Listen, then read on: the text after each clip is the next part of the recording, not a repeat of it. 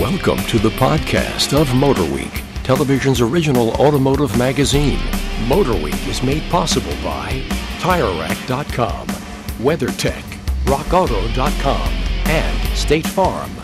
Here's your MotorWeek podcast host, John Davis. Thank you, Alec Webb, and welcome everyone to MotorWeek podcast. Wait for it, number 200. Yay! We have reached the 200 mark, and it's very significant that sitting around our table in MotorWeek headquarters Studio C today is writer-producer Brian Robinson.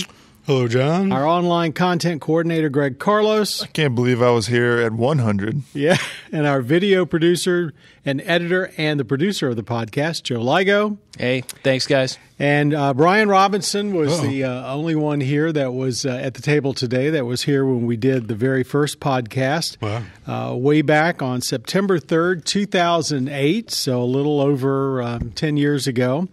I remember it very well. Podcasts were still relatively new at that point. Bob Mixter, who was the creator of the idea of the podcast, went to Michelle Parker, our publicist.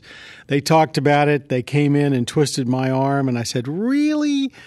And we started doing the podcast and haven't looked back, and it was a pretty fortuitous event because now I personally think we were the first of the mainstream automotive media that were doing podcasts, and we went on to do video podcasts for a while. And now virtually everybody does them. You can't hardly go into any podcast archive without that. But just to refresh everybody's memory, and Joe, jump in here anytime because you've actually looked at I went back and listened to the first couple podcasts from back in the day. Gas, $4 a gallon. So today, at least around here, it's about half that. Of course, at $4 a gallon, you talk a lot about fuel economy. We had just finished driving the hydrogen power Chevy Equinox. Wonder where that one is. The Cadillac CTS-V, which is going away in favor of SUVs. And I guess the only one that's still viable that we talked about then is the Honda Fit, which was new then. We also talked about the rising popularity of three-wheeled autocycles like the Can-Am Spyder. Wonder what they're still out there, but I think we're still sort of talking about them in the same, maybe in the future. We went around the table. We talked about everything that was pertinent to the day. So let me throw this out as our first. First, before we get that, there's one other person who was in on the very first podcast. And that is the gentleman that we talk about, his name a lot, but you never get to hear, and that's our audio engineer, Jim Bigwood. Jim, you back there in the control room? Yes, I am. Now, Jim was the audio engineer on the very first podcast. So what's your recollection, Jim? I remember when you came to me in the summer of 2008 and said, "Hey, we're thinking about doing a podcast. Do you think you could do something like that?" And I thought back to my early days in broadcasting when I started in radio. And it was just a bunch of guys sitting around a table talking into microphones. Yeah. And I said to you, "Yeah, I think I can do this."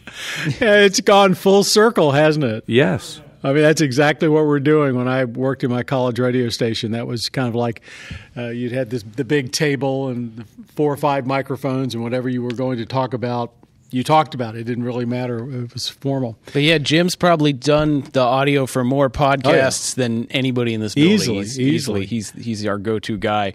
But it's funny, I went back and listened to those early podcasts, and one thing that stuck out to me, everybody was really excited. We had just driven... And we're not now, is that it? No, we're still excited, but you were really excited. Everybody had just driven the new Volkswagen TDI that was 50-state legal. And we're all talking about how amazing it was. It met all these emission standards and all this stuff, and I just thought, man, if only we could. Nobody knew. How could you know? Well, yeah, I mean, a lot has happened in 10 years, and maybe that's where we ought to start.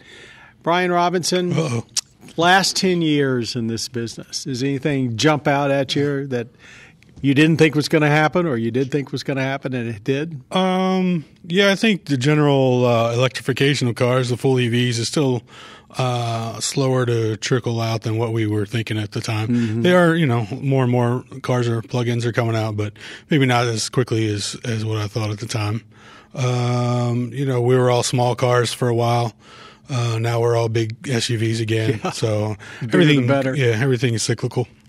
Greg, you were a puppy at that point. I was in college, man. Yeah. I was just looking at that.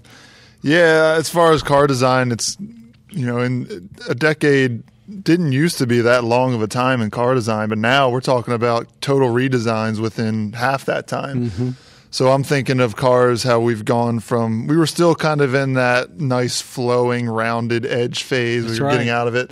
Now we're into like the super sharp angles. Look no further than Lexus, Hack and Nissan, slash style. Audi, all of them. And I was a fan of the more rounded stuff, but I have started coming around on some of the more angular stuff. On Robinson's point, I feel like it's easy to think that the electrification has come out slow in cars, but if you do step back and look at all the electrification that is out there, it is quite a bit. I mean, yeah, between hybrids and 48-volt electrical systems and of course the pure EVs. We've been talking about electric cars on MotorWeek since I think 1983 was the first one we ever did. So for 35 years, we've been saying it's coming, it's coming, it's coming. Now it finally is. when do you think we'll say it's here? I mean, is it here? What worries me is that right now you have certain governments in the world like the Chinese and to some extent the Europeans that are pushing towards all electric vehicles, and they're going to pretty much force people to buy them. That's not going to happen probably in this country. And so what's going to happen here, and I'm just talking about the U.S., is you've got all these cars that are going to be coming on the market for global consumption. And I'm afraid that Americans are going to either turn up their noses at them or they're going to have such poor resale value that it's going to spoil the march towards electrification, because there's a lot of situations like as your second car for a commuter car that they make superb sense for. Then the other thing is, of course, infrastructure. Can you imagine having enough charging stations to match the number of cars out there, say if they really started selling at 1 million a year? I don't see plans for that. So I think all of that could sour the American appetite, and you may go from a lot of them coming out in the next few years to where there'd be some form of retrenchment. Maybe you'd have electrified, more hybrids, but not as many plug-ins. We'll have to cover that in the next 10 years of podcasting. I'm going to answer that question myself, and then Joe, I'll let you have a go at it. I didn't think that SUVs would take over the market. I thought they were a growing section, but really sedans collapsed within the last 3 years. It was just like one day they were selling well, and the next month, it was actually July or June of like 3 years ago, they just went away. And I didn't think that was going to happen. But I think that if you ask me what was the biggest change in automobiles in 10 years, I think it has to be all the advanced safety systems. All the stuff that's been made possible by this march towards autonomous vehicles, which is another thing that's probably not going to come as quick as a lot of people would want.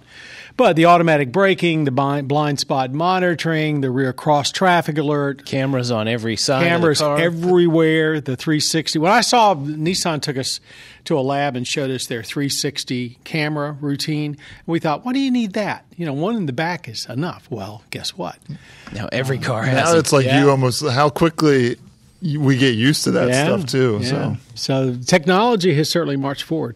Joe. Yeah, Now, I should say this going in. Joe is our classic car guru. So stuck in the past. Well, I'm not so sure of that. But I love looking back on car history. The big thing I think of is just all the corporate shakeups. I mean, 2008 was the height of the big bailouts, and Chrysler was at death's door, and as was GM. And I don't think Tesla had even built a single car yet. I think they had the Roadster. I think maybe. They were struggling to get that into production. So just the amount of corporate changes. I mean, we still had Saturn and Mercury and Pontiac back then, and now in Hummer and Saab. So just the corporate shakeups and stuff. It's crazy to think about how much that stuff has changed. Do you think that's going to continue?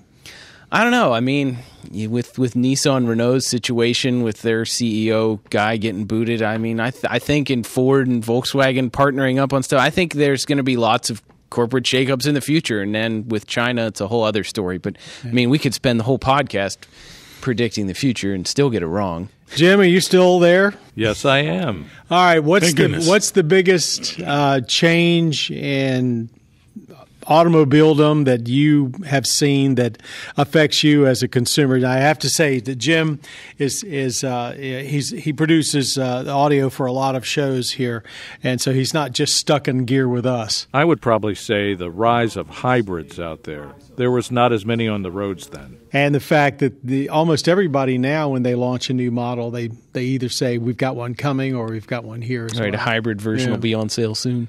Well, I predicted back then that if you really looked at the whole electrification thing, a hybrid like a Prius or whatever you want to say, today maybe a plug-in hybrid, makes the most sense because you don't need special infrastructure. So thank you all. That was fun. Looking back over 200 podcasts and 10 plus years, a lot has changed, and we hope you'll all stick around with us as we go ahead and heading towards that 300 mark. I don't think it'll take us 5 years to get there, but who knows? Anyway, we do have some current events that we want to talk about, some vehicles that we've either just finished testing or actually have in our shop right now. We're going to start with one we recently had down at our winter testing track, Rolling Road Raceway down in Savannah, Georgia. That's the revamped Acura NSX for 2019. In case you are not up to speed on it, 3.5-liter V6 hybrid. It's got 2 electric motors in front and one in the back. It's got a 9-speed twin-clutch transmission, 0 to 60 in 3.1 seconds. Okay. What did you – I've got both Brian and Greg that drove the car extensively at the track. What did you think? Relatively minor updates as far as it goes, but it's only been out for 2 years. So basically the standard tires are upgraded, although we didn't have those. We had the upgraded Pirellis anyway, and some software updates. They claim it's 2 seconds quicker around their test track. That's a lot. The NSX, I mean, it's still the same deal. It goes about its business with robotic precision, and sometimes you don't feel like you're in total control of it, but it still slices around the track like nothing else, that's for sure. I think it was the fastest. I think I drove that car the fastest I've ever driven any car the first time I got in, and it was at a racetrack out on the West Coast. And I've never driven a car that made you feel like you were that good of driver. It's like, wow, I think I'm Pirelli Jones here, but Pernelli Jones, sorry. Go ahead. Yeah. Pirelli Jones. Actually, I was about to say this, essentially the same thing. You get up to speed very quickly in that car. It's easy to drive it fast, extremely well balanced. Like Brian said, there's a ton of electronics going on. If you've driven a lot of cars, you can kind of sense what's going on. But if you just hop in this thing and you're a casual driver, you're like, wow, this is incredible. I can do anything I want. It's weird. I think I fell kind of victim to a lot of other people's opinions, souring mine on the NSX, because I don't know why. There's a lot of supercar people out there that have hated the car from day one. and I don't know why I went in thinking I'm just not going to like it, and then I really sat down and thought about it, and I think it was a lot of just other people and maybe fans who haven't driven the car who were just hating on it because peer it's pressure. New. Right. But driving it's a different story. Now, I will say, if you're into stuff like engine sound, if you're on the outside of the car, you're going to probably be disappointed. But on the inside, and Robinson can attest to it, it sounds pretty great. good. Yeah, It's artificial, all manufactured, but, you know that, but it sounds so great. You get over it pretty Everybody quick. says it sounds better inside the car than out. Well, it does. And, I was in control of the flags at Roebling when it was doing laps, and I'd hear it come by, and I thought, man, that is such a disappointing engine note. But then everybody who got out of it is like, man, that thing sounds great inside. So I guess it's definitely for the driver, not for the passerby. It's so capable though, and just like Greg was saying, just instantly start pushing it. But I found myself like not paying attention to stuff because it's just so easy to drive. It's like you're in a Lexus tooling down to the mall or whatever, and then you're like realize you're coming up on a corner, and it's like wow, but all the electronics at triple digit kick speeds, in, and like whoa, you scoot right through like nothing happened.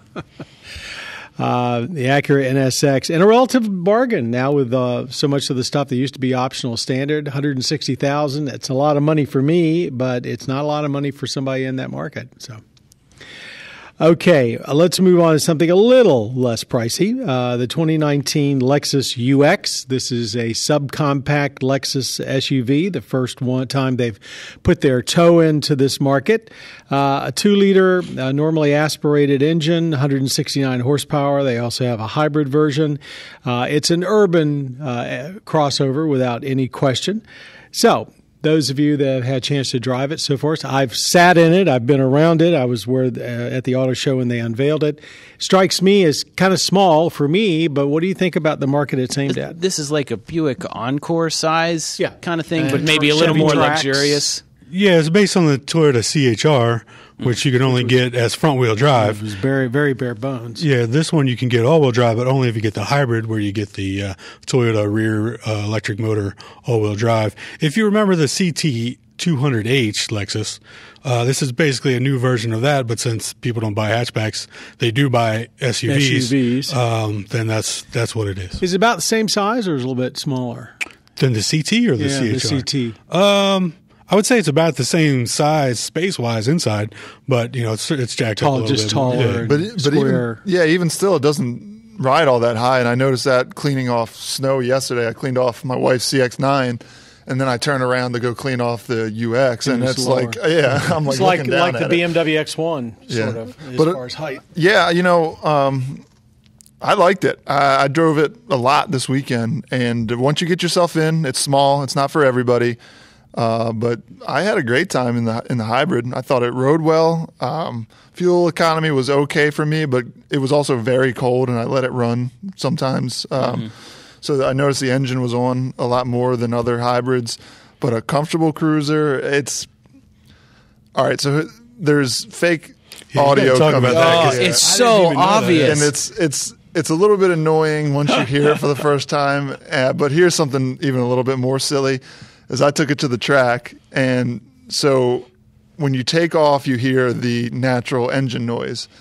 But then at about 30 to 40 miles per hour, then you hear a very obvious computer-generated engine sound come through the speakers.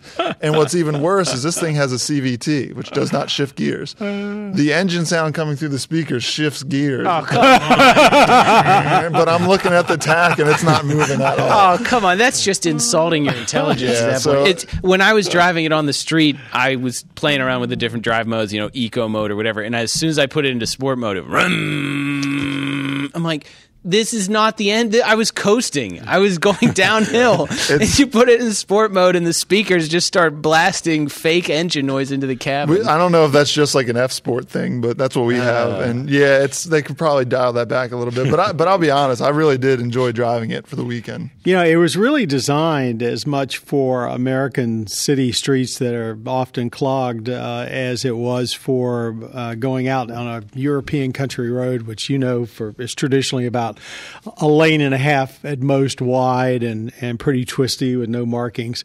So I really felt, and they debuted it in Europe first, that this was really more aimed at sort of capturing a slice of the growing SUV market in Europe, which tends to be much smaller and more price conscious. It felt very than is Euro. here.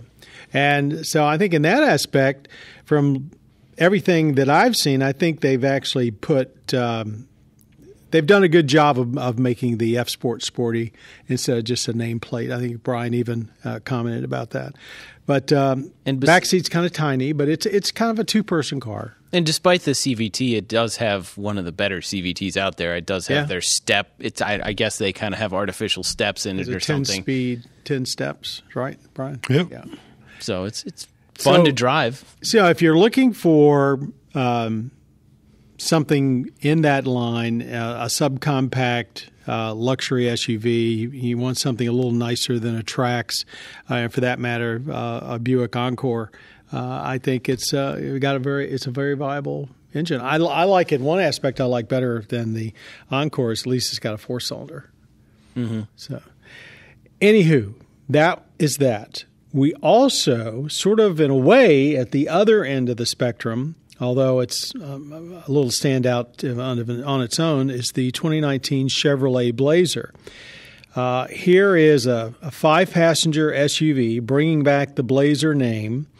It is larger than an Equinox, smaller than a Traverse. It looks like really neither. It looks a lot like a Camaro, a very stylized, boxy, tall Camaro. Yeah. My first impression was, why? But I have to tell you, I really like driving it.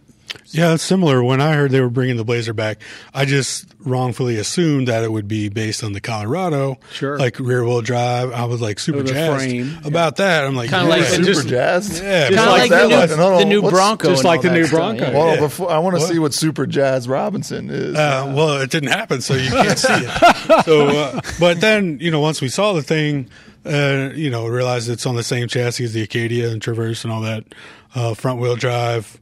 Yeah. It's a crossover. I got over pretty quickly, though. When you see it, like you say, it looks like the whole front end straight off the Camaro.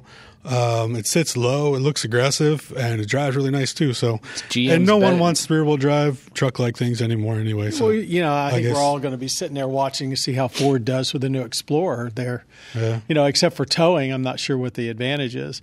I'd like to call out the fact that it's got a very Easier to good lift. voice recognition system in it. Surprising. We've been talking a lot about some of the more advanced systems and how well some of them work. And here's, basically a mainstream brand, and most things that you threw at it that were just, rudimentary, they worked very well. So I thought it did. Yeah, I guess it's kind of like a two bird, one stone situation for Chevrolet because, as we know, and this is the thing amongst luxury manufacturers, is trying to fill every possible niche. Mm-hmm. So they are like slipping something in there that we wouldn't necessarily think would work, but between Equinox and Traverse, and they get to bring back the Blazer name. So. We were talking in the office about what this competes against, and I said I think it competes against the Nissan Murano. But do you know what it's aimed at? when we were having that conversation, I said the Edge, specifically the ST, the Ford Edge, because they redone that. And then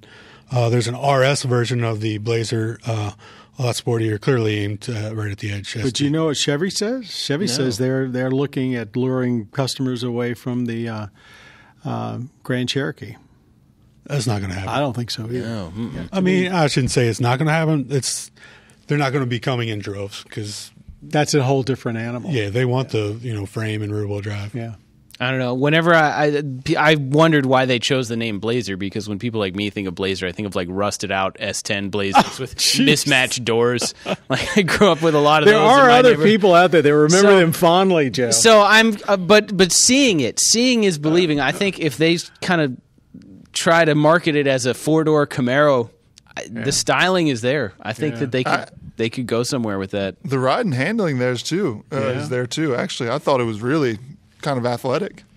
And you know what else is there that we often don't talk about, at least the public doesn't, is quality. Do you realize the recent J.D. Power dependability survey that looks at 3 years' worth of dependable vehicles? They now rate Chevrolet as 4th and Buick 5th, and they're behind Lexus, Porsche, and Toyota. Chevy. Yeah. Chevy number I'm 4. sure we'll see. I'm sure we'll see that on lots of their ads. commercials. Yeah. We'll see lots of commercials. That's a Chevy? That's a Chevy. Oh, wait, I'm sorry. That's Buick. Sorry. No. You're right. All right. Thanks very much, guys. Now let's move on to our viewer question for today. This is a pretty good one. We were sort of alluding to this earlier. I just watched a feature on MotorWeek on alternative fuel stations, places to basically put whatever you're running besides gasoline in it. Once you reach a station, how do you cool your heels while waiting for electric vehicles like Volt, Tesla, or others to recharge? What do you do for that hour to get if you've got a fast charge station? Well, on the subject of all alternative fuel stations, stuff like hydrogen and biofuels and stuff, I mean, they're as quick as gas. Exactly. Well, I was gonna say, Nominally, you've driven, but not quite as quick. But we're not talking about like minutes difference. I was going to say, you drove the hydrogen. Yeah, they Clarity claim that or it's something. as quick as gas, but it's not. No. It takes a little more care, and the Yeah, but we're- nozzles are more complicated. Yeah, to but we're use. not talking about waiting an hour for A battery, yeah. 75% battery charge. I'll tell you, the couple of times I've seen people waiting, they were just sitting in their cars checking their emails on their tablets. YouTube kills time. Yeah. Or I'm not eat. sure what I don't know if that's a line from the that Scriv wrote into that piece. I'm not sure. I'm not familiar with cool the your piece. heels? Yeah. No, that's I think that just means, like, Yeah, what do just you do to waiting. keep yourself busy? Most of them, especially on interstates, are at a rest area, just, where you can go hang out, have a picnic, go to a restaurant, and get something to eat. Get an Auntie Anne's pretzel. Yeah. I looked on the website to see if there was any kind of credentials to have one, like if you had to have a gas station nearby or some sort of like shopping center to do anything. It didn't seem like it, No, and there's some of the shots that we got looked like they were more industrial parks than like actual. A lot of truck grocery stops. stores and drugstores have them, and restaurants and motels, but think about it. Say we were going down from our home in Owings Mills to Savannah, Georgia. It's 600 miles to Roebling Roads. That would probably be 2 stops, so it would add at least 2 hours to your trip if you found the right charging station. Okay, one of them you can probably eat. Maybe both of them you eat. I mean, that's one of the few things besides, just basically playing with a tablet or a phone. So I think it's an issue. I really do. I know Tesla has deliberately tried to locate their stuff near areas to eat or relax or do stuff. But I know Porsche, working on their fast charging stuff, and Volkswagen, they're trying to get it down to like 15 minutes to do a 80% charge. So I think that's where you'll really see it become less of an issue. Is once you can get down from 30 minutes to 15 minutes to get your battery mostly charged. That's when it's less. Well, of an the issue. goal is for people like Dyson, who does the vacuum cleaners. He's developing his car is going to have a digital battery, and it will be instantaneous. You basically plug it in, it's recharged. So we'll see if that happens. And supposedly he's had some success so far. The bigger issue, and this might even sneak into a rant or rave, which, congratulations on the 200th podcast. I've never actually had a rant or a rave. But we mentioned another earlier, first for today. We mentioned earlier the lack of full EVs, but a lot more plug-in hybrids. So at least in our area where I live, there's one shopping center with charging stations. It has 2 chargers. And if you're in a full EV, and if I'm planning on sneaking in there and getting a charge, almost every time I go there, there's somebody with a plug-in hybrid. Fusion Energy. A Fusion Energy, or a Toyota Prius plug-in or whatever, who doesn't need to use it, and they're both sitting there charging. And, so if you get a full EV, you roll into a charging station, and they're all full, I'm not sure what you do with that. That's a real good point. Do you think they'll switch it to like you have to be a full EV to use this spot, and then if you're not, you get cast off? My guess with all is the that would make expectant sense for mothers sure, and stuff like that. My guess is that the rapid charging, the stuff that's over 400 volts or whatever, my guess is that plug-ins won't have they won't have a fast charging plug on a plug-in hybrid. They'll probably limit them to 240 or 220 or whatever. But their battery is so small, it wouldn't take that long anyway at that point. Right. So. And then you wind up with someone in a restaurant for 40 minutes while their, Fusion Energy has been done charging for half an hour already, and you're just sitting there waiting. I'm sure if we sat and thought about this, we could find out a lot more problems with this. But this is all what I think when we do Podcast 300, we may have some answers. I mean, if you're charging your Tesla, I'm sure you could just find somebody and talk about your Tesla for an hour. The Tesla forums are filled with charging etiquette. It's a whole world that Yeah, but what do they? All right, but what do they do about the non-Tesla owner who now can buy an adapter and use their station? Like an illegal Chinese adapter and stuff. Yeah, it's somebody in California, I think, developed it. I'm sure that Tesla is a lot like Apple in that they'll find a way to release a new plug that you have to buy, their car special access to use, or it'll just detect the adapter and then not let it charge. And eject you. Yeah, it'll eject you. All right, let's move on. We're up to our rant raves. Brian, do you actually have one? Oh, that was it. It was the mild one. It counts. It counts. That one. Feel free if someone's got something better to chime in. Mine is annoying, and it has nothing to do with aggression. Usually when I'm talking about bad driving behaviors, I'm talking about somebody being overly aggressive and just annoying the bejeebies out of me. But I just did a 1,200-mile up and down the East Coast run, and I was in a car, not an SUV, low to the ground, fairly innocuous. And I was struck by the number of people that tailgate both in the city and the highways, and these are not people that want you to get out of the way. it seems to be increasingly just a normal way of driving because when you get over, they don't pass. Yeah, so like you say you're in the right lane, Right. and then they're like right up on you when the left lane is completely open to Right. move around. Right. They just don't. Or you pull over and they sit there, so now they're in your blind spot. Right. And I give them usually about 20 seconds, and then I just nail it to get the heck Yeah. away from them. That's what I like to envision. John Davis. Just I full throttle. I fully believe in using the accelerator, but 90 seconds is all it takes. 90 feet rather. You travel 90 feet in 1 second at 60 miles an hour. That's 3 car lengths basically plus.